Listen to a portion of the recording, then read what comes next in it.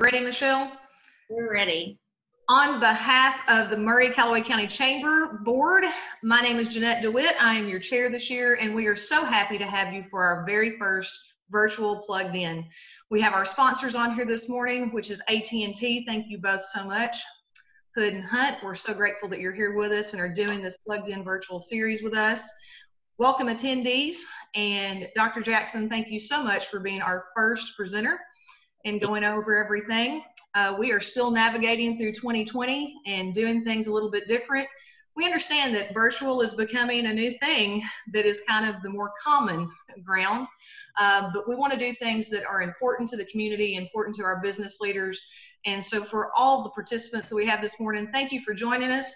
And we're looking forward to this Plugged In series. At this point in time, I'm going to turn everything over to our President and CEO, Michelle Bengren. Thank you, Jeanette, and it's good to see you a month into being announced as board chair. So I appreciate your leadership and look forward to working with you this year.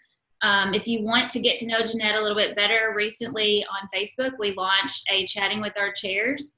Since we didn't get to do our annual business celebration where we officially passed the gavel, we just had a sit down with our outgoing board chair and Jeanette to talk about what happened this past year and to look forward into the future for our organization. So be sure to go to Facebook and click on that video just to get to know them a little bit better and hear how we pass the gavel in creative ways, which is what we're all trying to do right now. But I just wanted to share really quickly some things going on at the Chamber. It's been a while since we've seen people in person. Typically, we would have many in-person events, get to shake hands and get to see people and hear what's going on. But it's all been technology, which we'll talk about with our sponsor today, which we're very appreciative for, especially during these times. But this fall, we're always excited about fall because it means the holidays are coming, which means people are eating and shopping local. Holiday open house will be November 13th through the 15th, which is always a great time. People come from all over to shop our wonderful boutiques, get coffee at our local coffee shops or eat at our restaurants. So that make sure to mark those calendar dates in your planner or on your phone. And we're going to do some really fun Go Local initiatives this fall.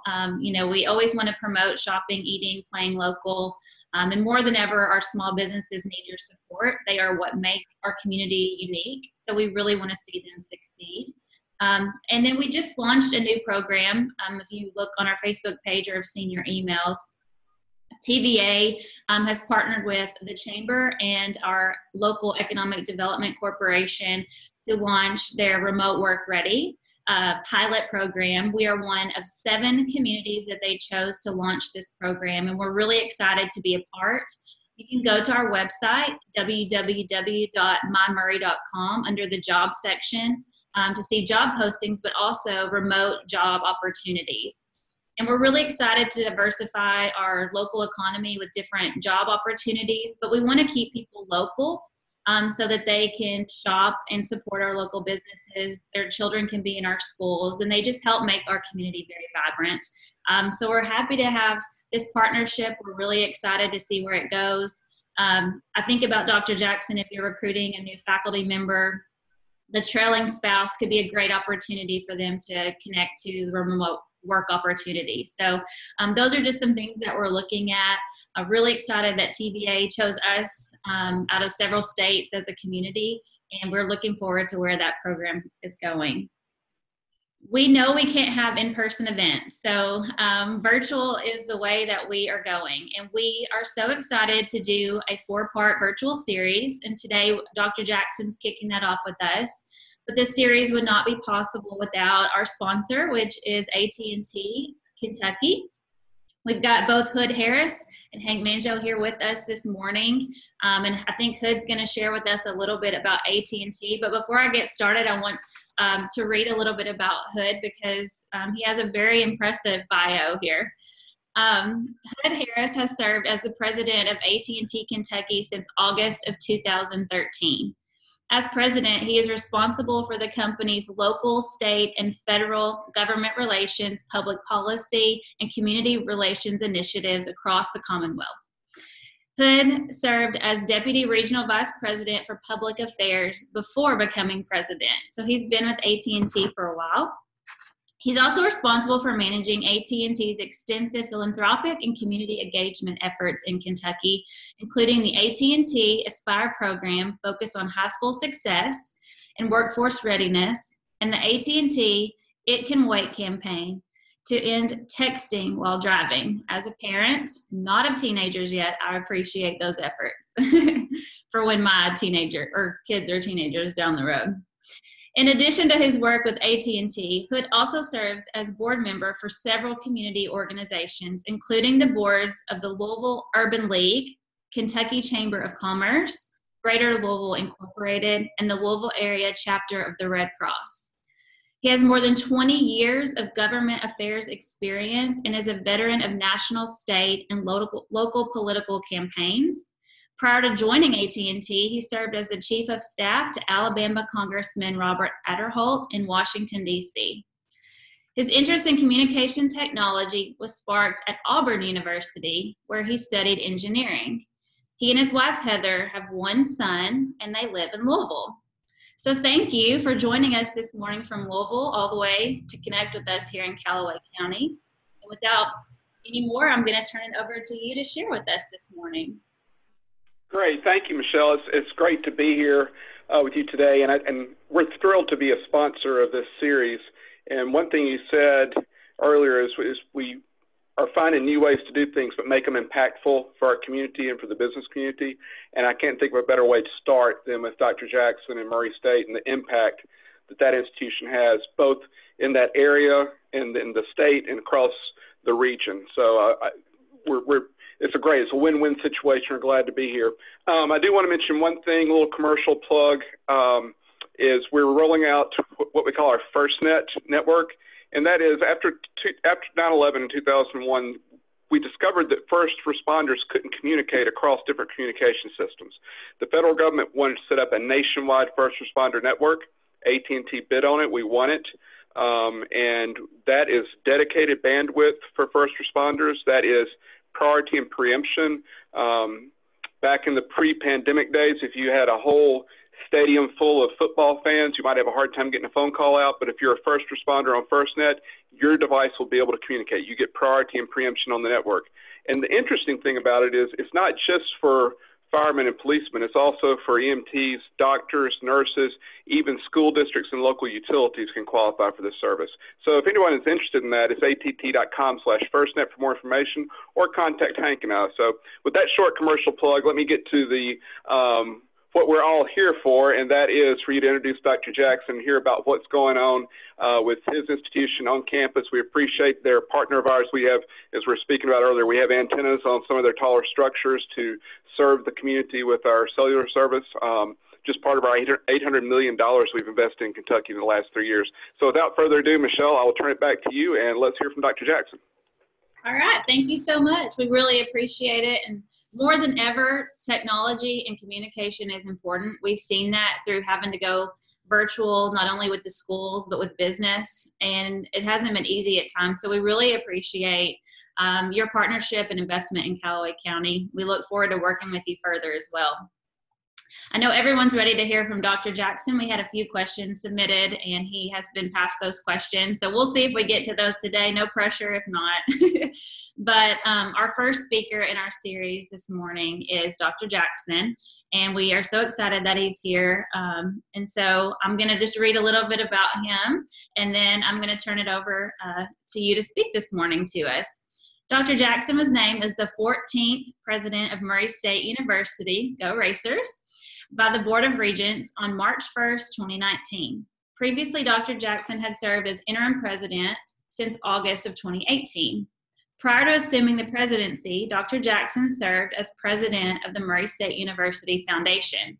He also served as associate vice president for institutional advancement and was the university's chief development officer and was responsible for state and federal government relations.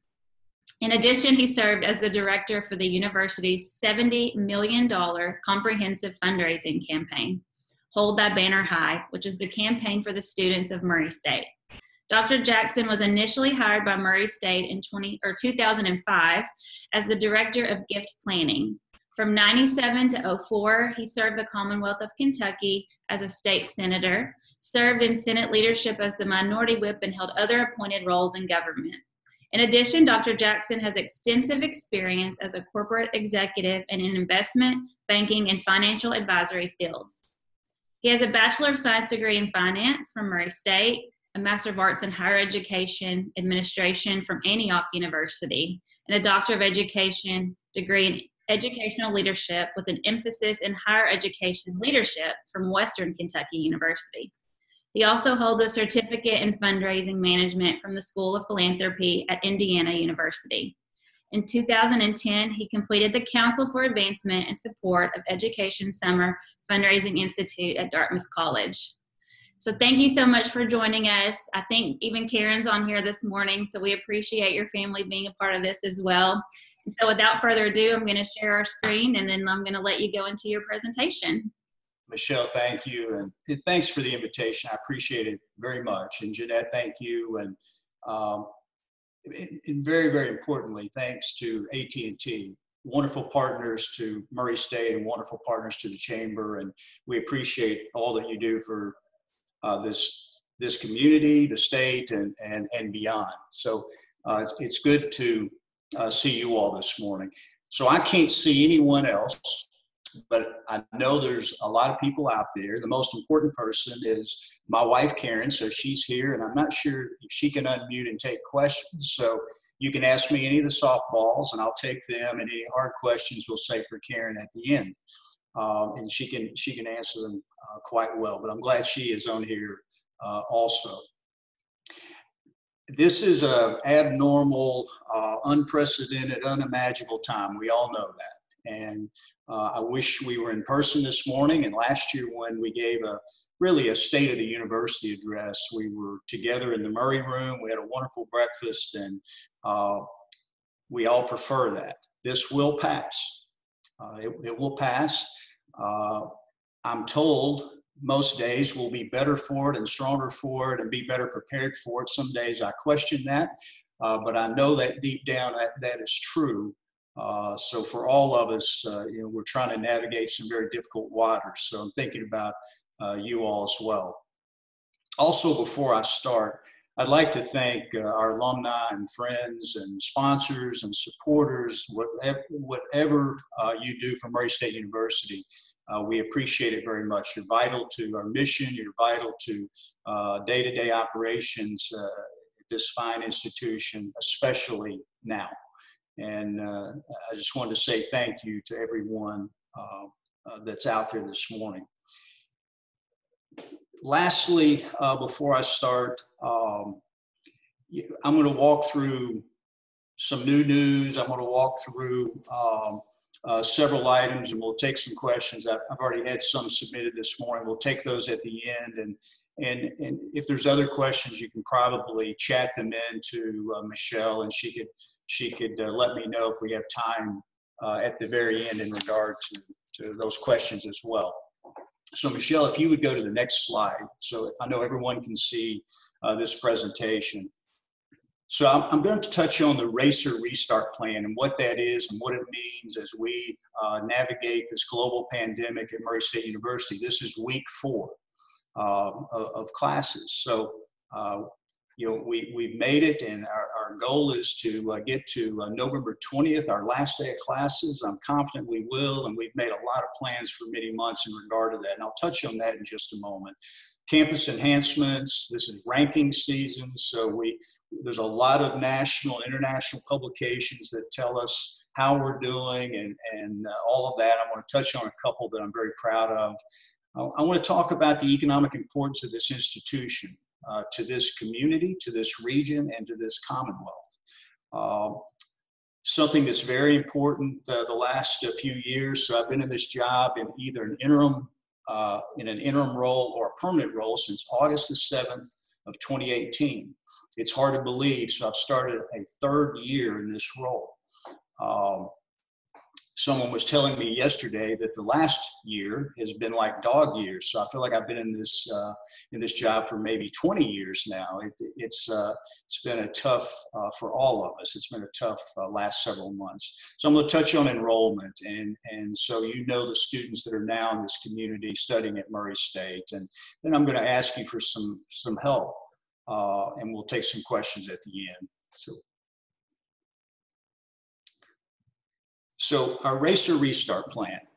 So this pandemic really dates to February. We actually formed a task force in February to start planning on how to respond and how we would turn campus down, if you will, and start making changes at Murray State back in February. We made those changes in March. We went totally remote or online at that point in time.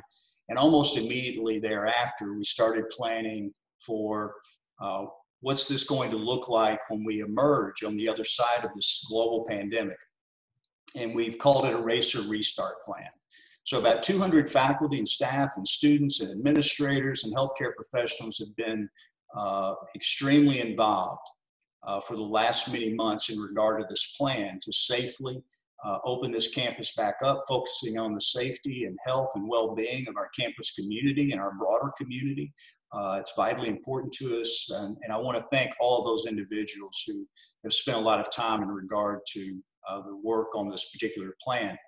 Some important notes, and I'm asked this nearly every day, so I'm going to say it again. And I know I talk to student groups every day. Last night I talked to a student group. Tonight I'll be talking to advisors to student groups. So every day and night, Dr. Robertson, myself, and others at Murray State are talking to students and student groups and advisors to groups. We're talking to faculty and staff in regard to really our Racer Safe and Healthy guidelines, what those mean, and why we should be doing these things. And probably first and foremost, and it's required at Murray State, whether you're on campus, in the classroom, whether you're after hours as well. And I'm going to touch on that in a few minutes. Masks are required.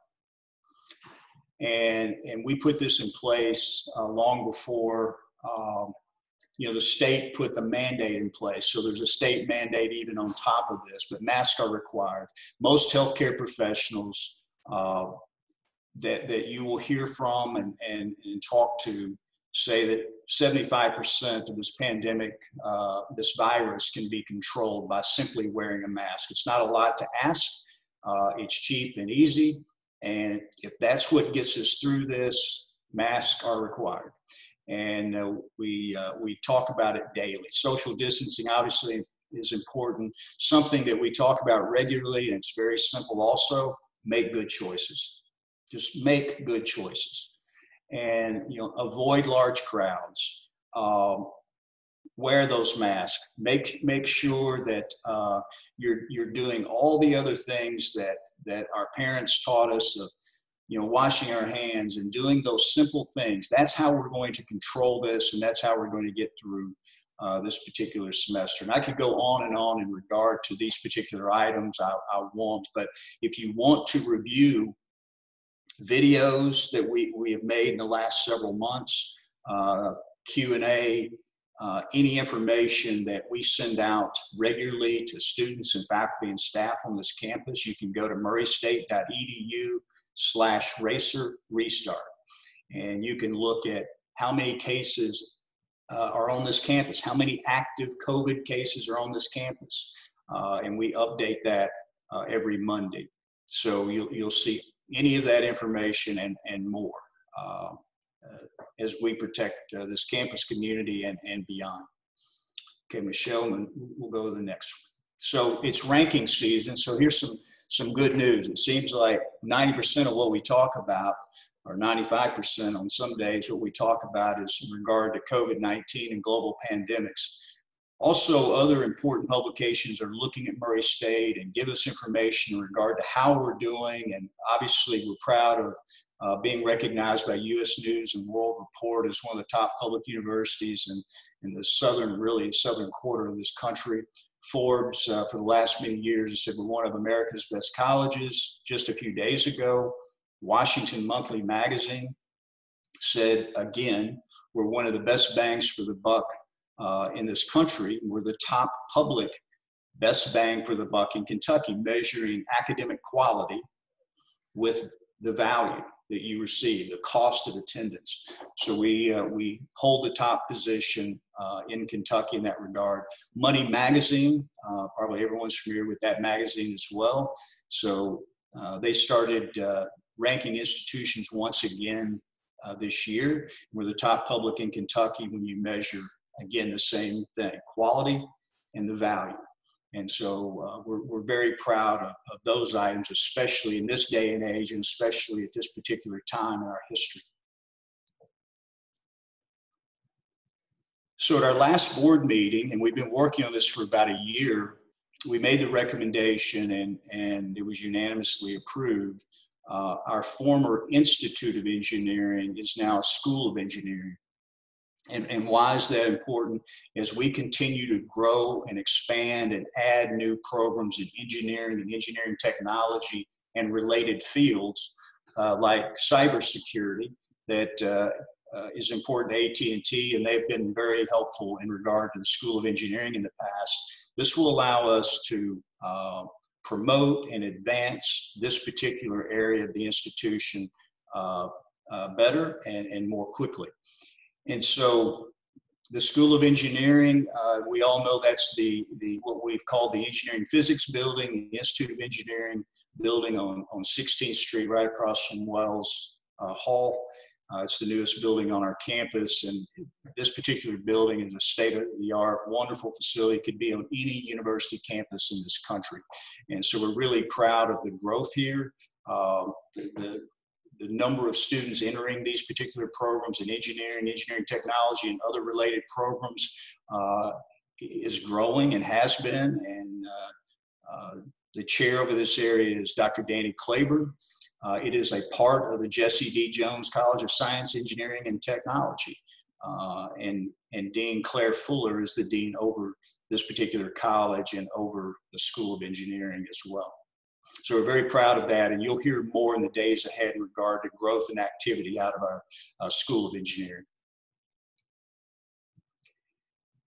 So if you've been on campus, you'll notice still there's a lot going on. Now, when this pandemic hit and we were in the middle of it, we had to make a lot of decisions and slow certain things down from a budgetary standpoint, but campus looks great, and there's still a lot of things going on campus that we're moving forward with, that we needed to move forward with in regard to deferred maintenance and asset preservation, as the state calls it, and really focusing on some areas of the institution that haven't been focused on from an enhancement standpoint in some time.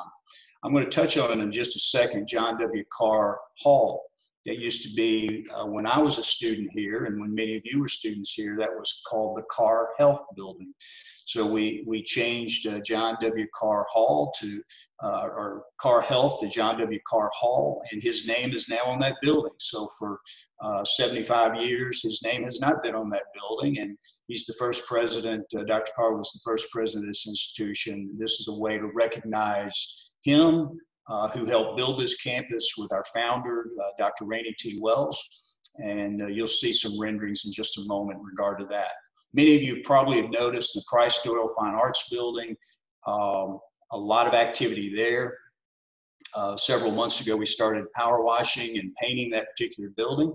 Hasn't been done in many, many years, and it looks much better, but that's a focal point. Is the tallest building on this campus, but it's a focal point of this campus as well. So it just didn't look like it should. And now I think we're making some great improvements to the look and design and feel of our campus community. In the Kerr Center, a lot of changes have occurred there for the benefit of our students and faculty and staff and the broader community. Chick-fil-A obviously has been open for some time. I talked about that last fall at this update at the Chamber Breakfast. Starbucks literally opened a few weeks ago when the semester opened.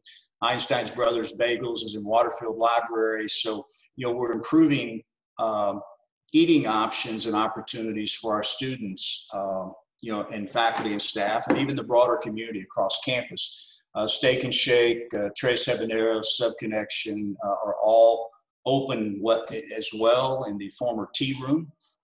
So you'll see a lot of new activity there, and they literally opened just a couple of weeks ago. I'm going to show you some renderings of a Racer One statue. I'm going to talk about that just a little bit as well. I think you'll be very pleased to see that. For many, many years, we've been talking about a monument, a bronze statue of Racer One on this campus. And so we're able to do that now, and you'll see Racer One standing proudly in front of the Curris Center in the weeks to come. So Lovett Auditorium, our other historic buildings, a lot going on there in regard to improvements and taking care of the assets we're entrusted with. And these are very old buildings, some dating back to the very beginning of this university, 100 years nearly. And so we must take good care of these particular assets. Woods Park, a lot has been going on there. So at the corner of really almost 15th and Olive, that corner, you'll see where Woods Hall used to be is now Woods Park, named after Dr. Ralph Woods. And there's a lot of other housing improvements and other things in the works that will be going on in the months ahead, post-pandemic. So here's some just quick pictures of Price Doyle Fine Arts Building. Work's been going on there for several weeks, a few months. And you'll see, I wanted to point out in the top right, we've got banners all over this campus. We've got yard signs all over this campus. It looks like there's a political campaign coming, but face masks are required. And, we continue to point that out daily with social media, with email, with text messages, with signage on campus, speaking to our students. And I'll talk about that a little bit more at the end of this presentation. So these are some activities going on campus. This is John W. Carr Hall. So this is what it'll look like very soon. In the mall area, we're just improving that. John W. Carr Hall is on the name. The name is now on the building. If you walk by there today, you'll see that.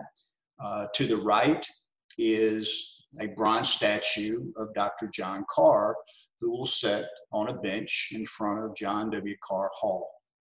So you'll be able to stop and get a picture taken.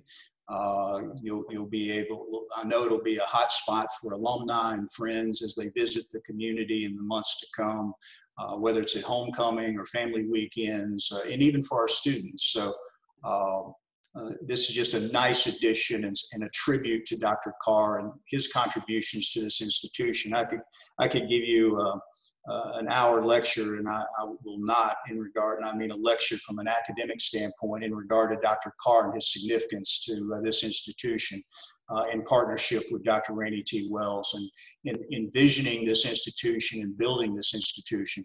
Also, it's important, I want to note this, and I don't know if Dr. Jack Rose and Janice Rose are on this meeting or in this meeting this morning or not, but I want to thank them. They made a very generous donation to fund Dr. Carr to sit in front of John W. Carr Hall. And I want to personally thank them and publicly thank them for their support of this bronze statue and an extremely generous gift, and will have a long legacy, and there'll be a monument in the ground really telling the community about Dr. Carr. In the years to come, maybe many years to come, we may forget about who John Carr was. And now I think there will be a permanent marker, and we'll be able to have a daily reminder of the significance he played in this institution in the 1920s. Okay, so this is in front of the Curris Center. This is being constructed. If you go by there on Chestnut right now, you'll see this being constructed. So the monument on the left side, the architectural rendering doesn't do it justice. Racer One is going to be 150% of life size.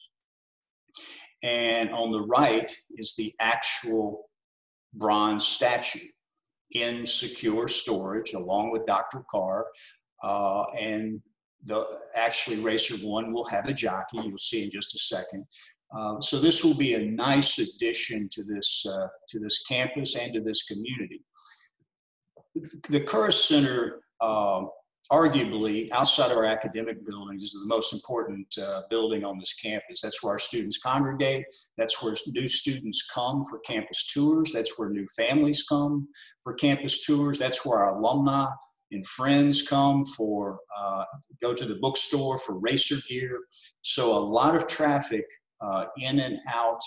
And a few people may be going to Chick-fil-A or Steak and Shake as well, but this is a very important building, and I think a very important enhancement addition to this campus that I think will be extremely nice in the next several weeks as we have a dedication to Racer One. Also, I want to point out again, Dr.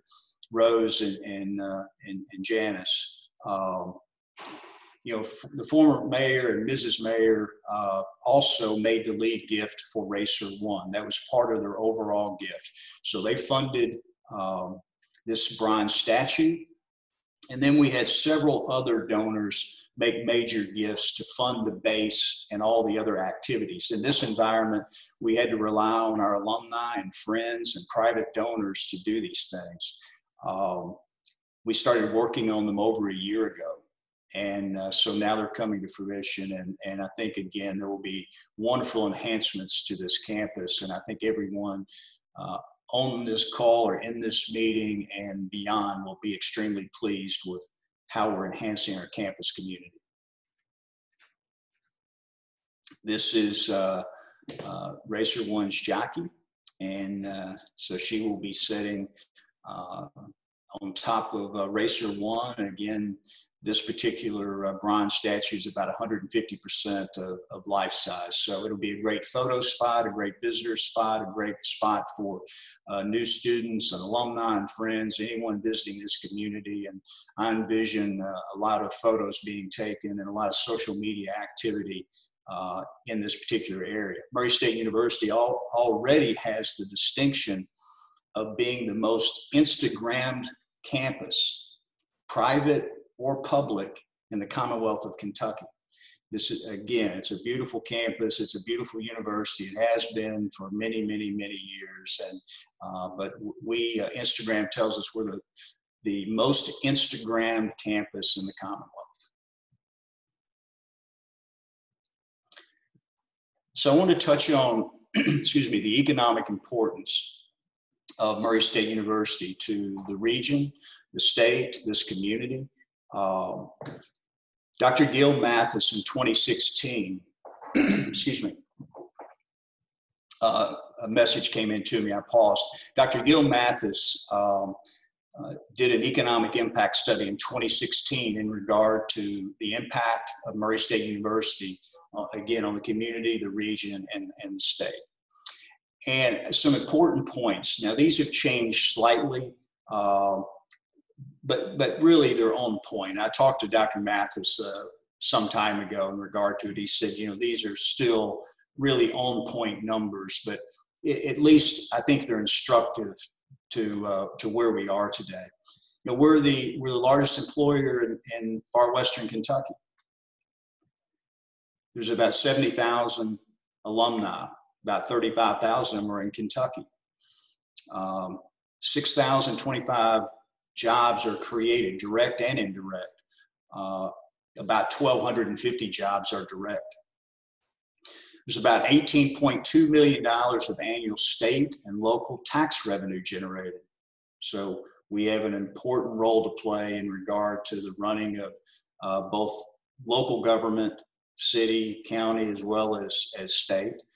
About $207 million is annual revenue generated by the university. That's employee, student, visitor spending inside this community and region and state.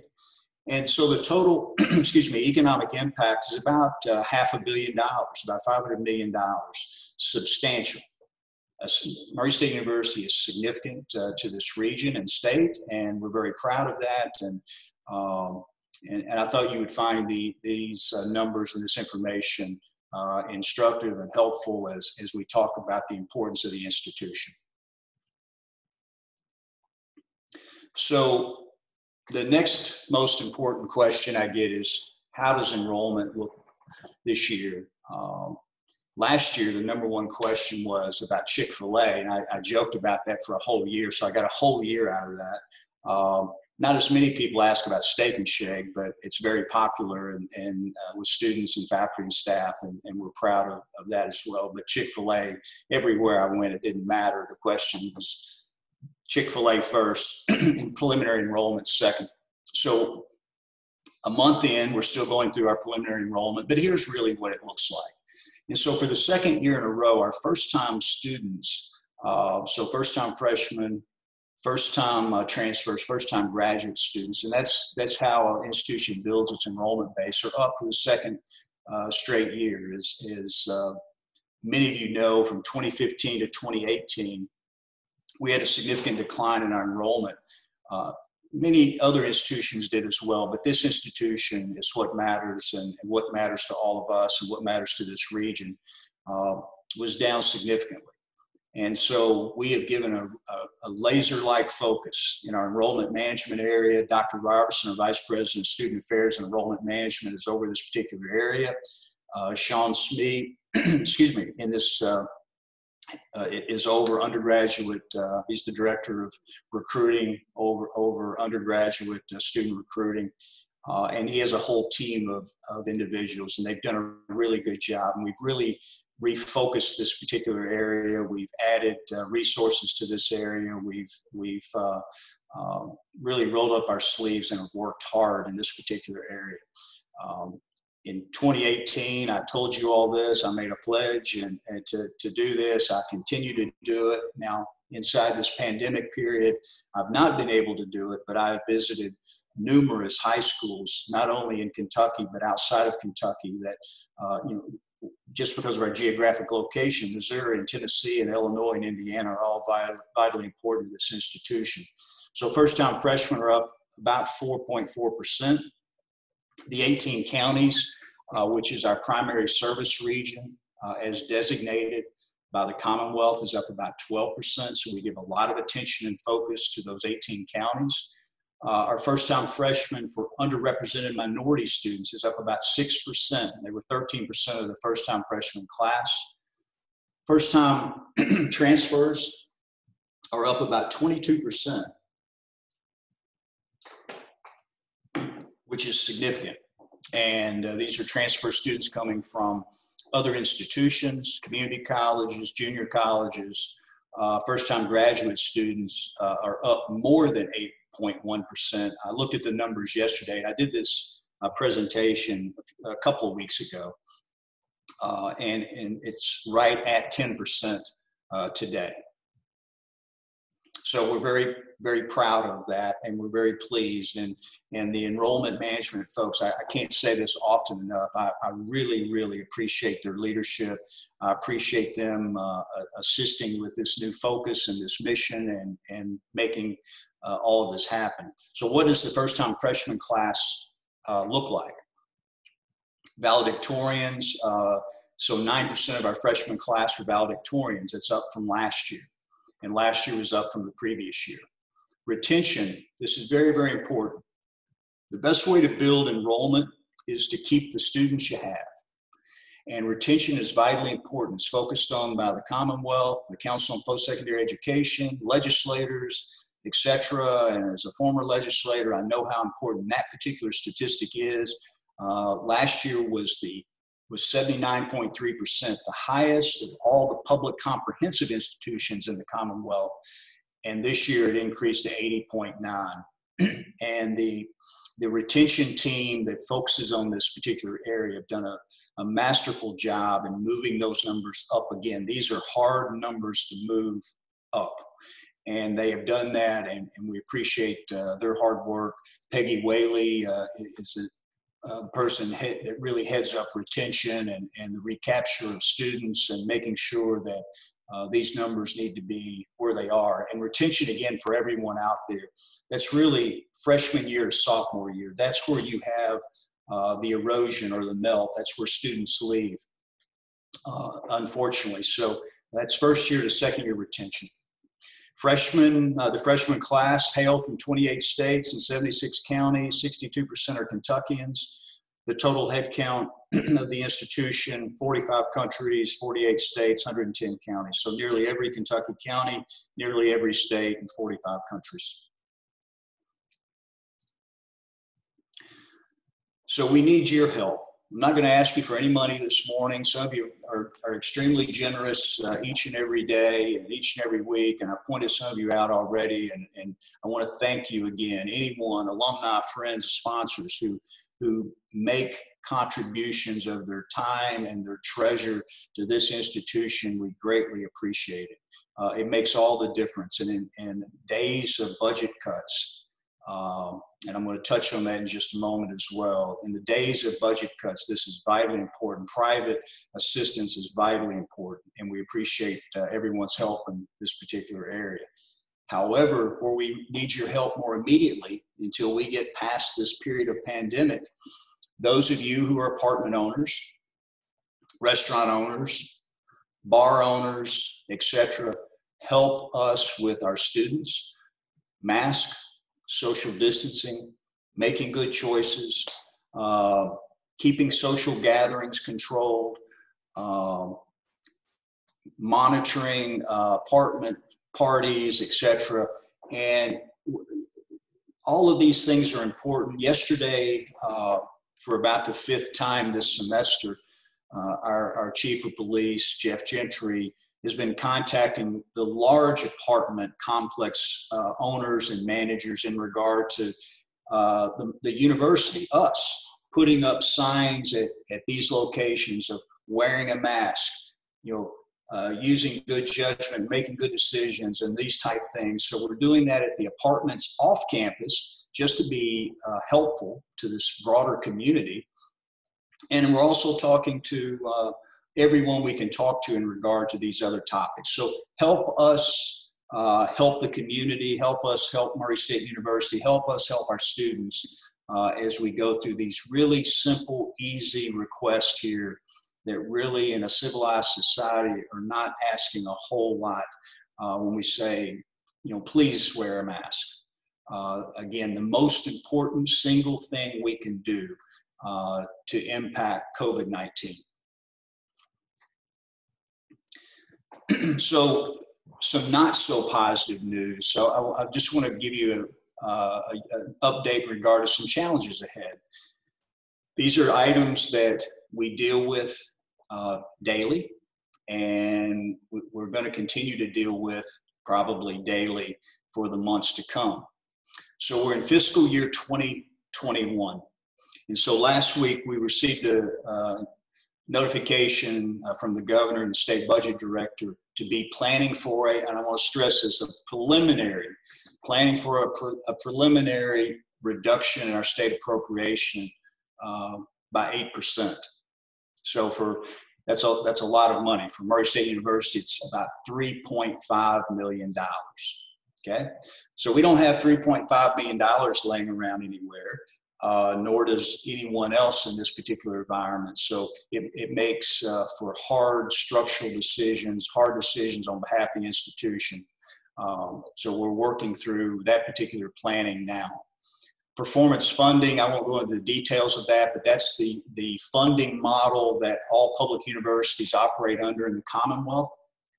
And it has not worked well for smaller institutions. We're not the smallest institution in the Commonwealth, public institution, but performance funding is very driven on the size of the institution. If you graduate more students, you get more money.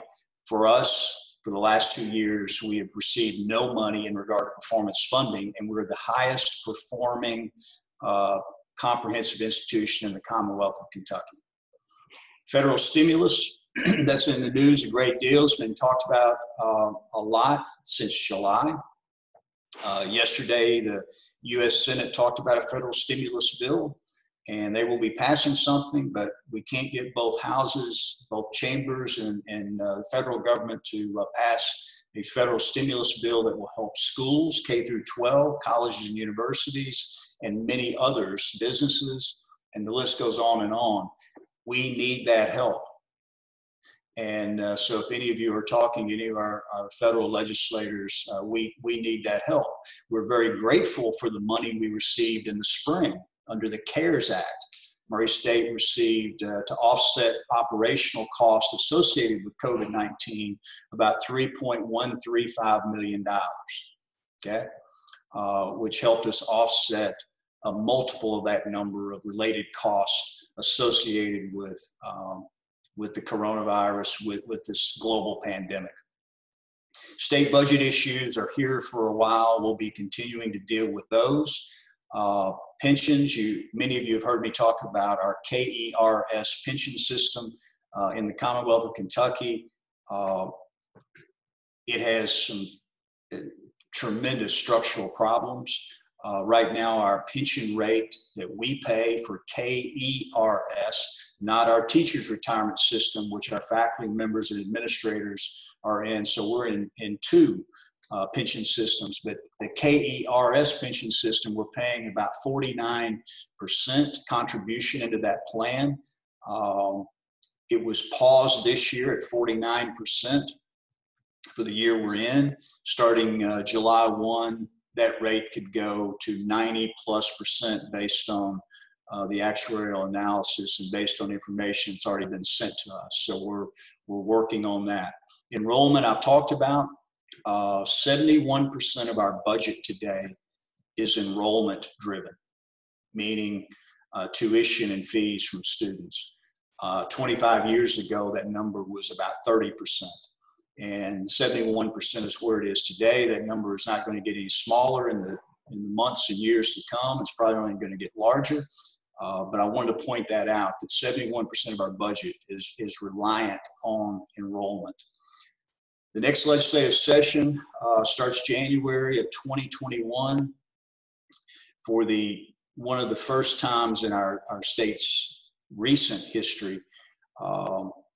The last legislature passed a one-year budget only because of the global pandemic. So we'll be going back into session in January to pass the second year of the budget, which will start July 1. So we passed a one-year budget only. The first time that's happened in probably since World War II. I haven't gone back and checked that, but I know in recent history, I served there for several years and know the history fairly well. That hasn't happened very often. So we're going to have to work very hard in regard to the next legislative session and trying to impact in a positive way funding for education at all levels, K through 12 through public higher education. And Michelle, Jeanette, that was the last slide. And I know we're done at 10, so I've got 9 minutes, and I was sent some questions. You want me to touch on some of those questions very quickly? There we go, I'm unmuted. Yes, I'd sent a few questions. I remember the first one was talking about safety. You hit on that on one of the slides where you were talking about the signs on campus, but maybe address how you are handling that with faculty and staff in terms of encouraging them to also practice the safety measures that you've put in place. Okay, so excuse me, let me answer it this way. So for the last several months, and I talked about the Racial Restart Plan, or at least let me start here. Again, if you go to murraystate.edu/racial restart, you'll see everything that you can imagine and more in regard to the global pandemic, videos, Q&A, the entire plan that we put together with 200 faculty, staff, students, administrators, healthcare professionals. So that's our guiding document. That's our roadmap. It changes regularly as we get tweaks from the state and federal governments, as we make our own tweaks internally. That document is updated regularly. So for our faculty, staff, students, administrators, and others who are in this particular meeting, I send this information regularly. Look at that website often. And there's, again, a lot of good information there, and really 95% of the questions that I get on a daily basis can be answered by going to that particular website. Masks are required on campus. again, the most important single thing we can do, and that's faculty, staff, students, administrators, visitors to campus, etc. Mask on campus. Also, for the last few months, and this is in regard to a safety measure, our facility management team has done a fantastic job, led by Vice President Jackie Dudley and Jason Youngblood and others have done an excellent job in regard to looking at every classroom, space, place, location on campus, and we redid capacity. And there's a lot of rooms, spaces, and places at Murray State University. So we went through and redid capacity to make sure that social distancing is can be complied with, and we control the numbers in every particular room, any space or place or classroom. So those are some of the things that we've done. I mean, our job, obviously teaching and learning is what we're here for. And I never thought that we would be in this particular position that we're in today. But right now, close second to that, to teaching and learning, and maybe equal to that, and probably I could argue that it's even greater than that, is the health, safety, and well-being of our campus community, our students and faculty and staff in the broader community. And so far, so good. I mean, we're in week 4. You can go to our website again. You can see cases, you can see information, you can see everything that we're posting and be able to ask questions from that. But we've got important work to do in that particular area, and I think everyone's handled it very, very well. I'm really proud of our faculty and staff and our students. Everyone is complying extremely well with masks and doing the things we need to be doing on this campus. So I'm very proud of that piece. In regards to hearing you say everyone's spread out in classrooms, a lot of our events are held on campus in the Murray Room. And I know you guys are using that space at this time for some of that social distancing and extra classroom space, as your professors and faculty are trying to do some virtual things as well. So we appreciate y'all's measures in that. Yes, the Murray Room, which probably everyone in this meeting has been in numerous times over the years, is a classroom. Because it's a big space, and in the Lovett Auditorium, other big spaces, rooms in John W. Carr Hall, the Old North Gym, the Old South Gym, these are all set up for classrooms today in order to practice good distancing. One other question was about dorms. As you talk about, a lot of the students are back for a second semester. Are you seeing more students maybe commuting, maybe living from home, or do you have a dorm at capacity? So maybe to share what you're seeing in terms of those numbers. Our residential hall occupancy, if you look at it on a pure numbers basis, would be down from last year. And one of the reasons is we have a lot more private rooms by design. Okay, so we made the decision to offer our students the option of having more private rooms, and they took us up on that. Many took us up on that. So there's a lot of private rooms today. So pure numbers are going to be down. I don't have any metrics in regard to are there more commuters or not. Anecdotally, my gut would say yes, that's the case. But there's a lot of folks on campus and a lot of folks in this community in that regard. So a slight change, not a great deal, a lot of private rooms and those type of things. Another thing that you made me think of with residential halls. So right now we're planning for the spring, and we're looking at the academic calendar. And I want to thank Provost Tim Todd, who's been excellent in his dealings and with the deans. And I want to thank the deans and the chairs, everyone coming together to find the right solutions and the best solutions. So we're looking at the academic calendar, how to tighten the academic calendar and what the spring semester is going to look like. So we're going through that as we speak as well. I'm a Murray State graduate, and I remember living on campus having a roommate. And it's funny that you mentioned the private dorms. We always tell college students that that's the best practice for marriage is having a roommate. So wrong with each other and disagree. And so it's interesting that they're choosing those private dorms, but good for them. Some are, not all, but some are. Well, that's all the questions that we had submitted to us. So do you have any final remarks or anything you'd like to say before we close out? No, again, I appreciate this opportunity.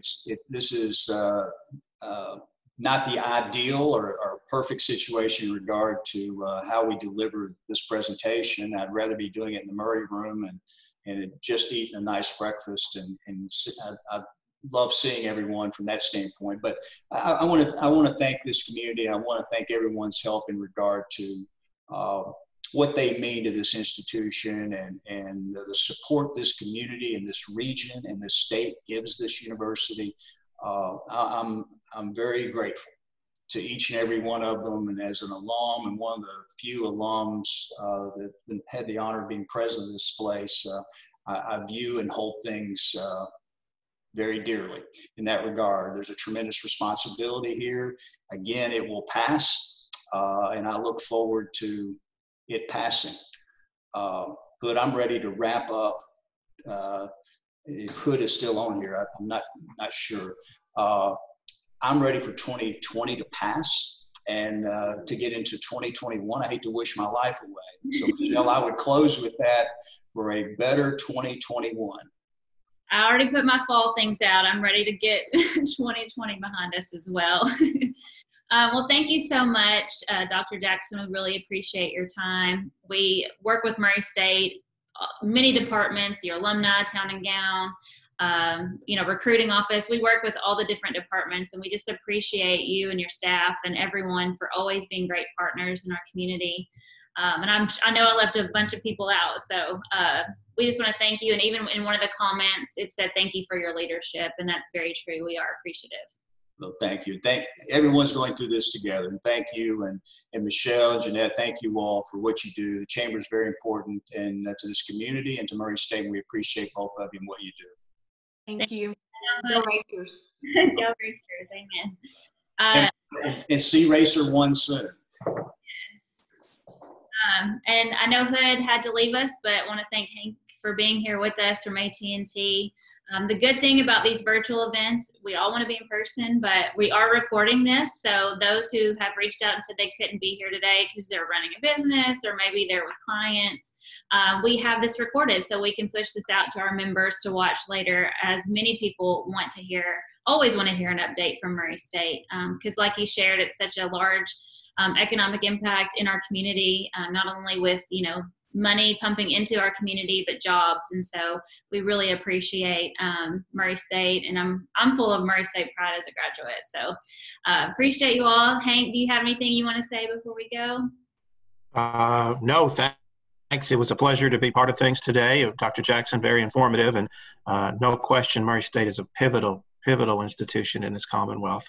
Thank you for all you do, and we look forward to the rest of the sessions, Michelle. All right. Thank you, AT&T. Yes, thank you, and I hope you guys have a wonderful day. Bye-bye. Bye now. Bye-bye.